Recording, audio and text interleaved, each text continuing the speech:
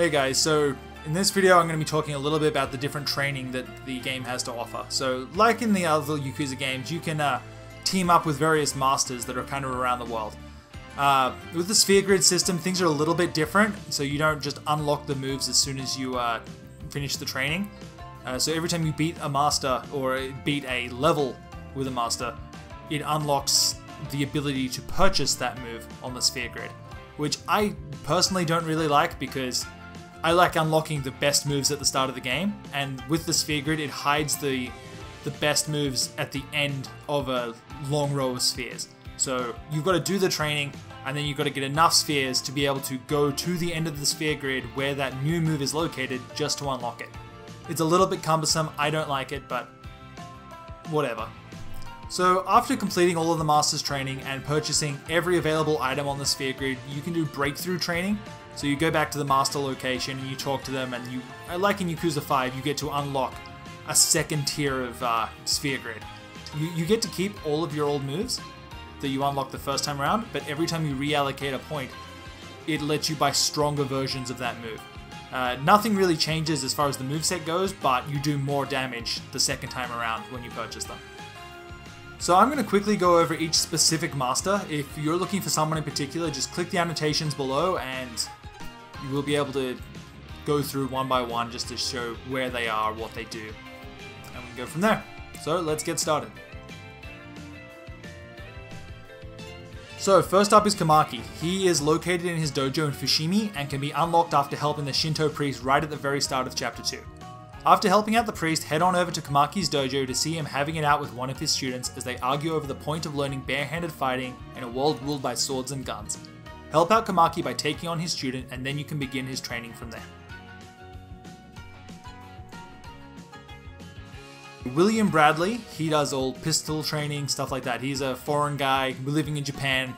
He wants to teach everyone how to use a gun. So at the very start of chapter 3, you can head over to Unyan in Rakugai and you'll see two guys arguing. After you intervene, a foreigner will show up and then scare them off. He introduces himself as William Bradley, and he's got a bone to pick with the Urayama group that apparently murdered his brother, and if Ryoma helps him, he'll teach him how to use a gun. You follow him back to his hideout, and then every time you come back here, you can learn a different skill, take on different members of his crew, and then eventually you have to help him take on the group and win the day and whatever. I will say that this fight is obscenely hard. You can do all of the training fairly easily, but the final test, I had a lot of problems with in the early game, so it might be better to come back and do it after you've unlocked some of the more health upgrades, stuff like that on the sphere grid. Ginryu is the sword master that will teach you techniques for your sword and wild dance fighting styles. Head over to his dojo in Rakunai, and after getting in a confrontation with a bunch of guys, Ginryu will show up and invite you to train with him. You can just go into the dojo whenever you feel like it, talk to him, choose the top or the middle option to choose whether you want to do a sword training or the wild dance training, and just kind of go from there. It's very simple stuff. I think I unlocked all of the moves on my first go right as soon as I unlocked the ability to visit his dojo, so it's actually not that difficult. Once again though, once you unlock the moves and complete the training, you still need to buy them in the sphere grid, so it may not be worth doing them at the start, but eventually you're going to need to. The last two forms of training are just kind of mini games, really. They're not really useful for much of anything, but here they are. So the Scarecrow Mansion can be accessed in Rakugai anytime after chapter 3. So talk to the guy standing out the front of the mansion and then head on inside. Once inside, talk to the guy to begin the training. The Scarecrow Mansion is a training area where you need to complete specific challenges to unlock rewards. You'll need to destroy enough scarecrows to earn enough points to complete each mission. So depending on the challenge, you may be limited to fighting specific fighting styles, so make sure you have the right skills for the job. So coming here and doing these challenges are a good place to come after you've leveled up a little bit, especially with your sword and your wild dance.